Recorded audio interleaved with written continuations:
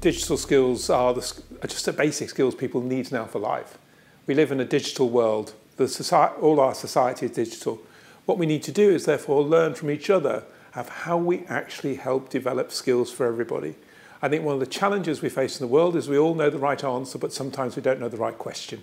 So what we've got to do is talk to other people, understand what other people have done, see what's worked, see what worked, to enable people to actually learn, to help us make sure that everybody in society can be connected and nobody's left behind, that everybody has the skills they need to participate in the world, today's digital economy.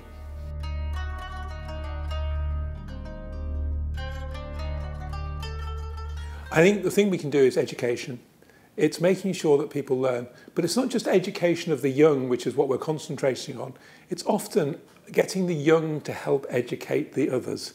Because actually the young are more digital native than anyone else. They've been brought up in a society which is digital. Their parents, their families, their older people haven't. How do we help them? How do we actually get the kids to show the parents what to do? But conversely, how do we make sure the parents are comfortable making sure their kids are safe online, making sure they understand sufficient to understand what the challenges they're facing as they're actually using this digital world?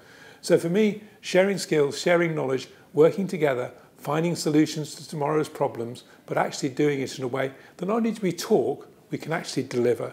I think one of the great challenges of these events is there's lots and lots of sharing of knowledge. How then is it implemented and what can we do to make it implementable?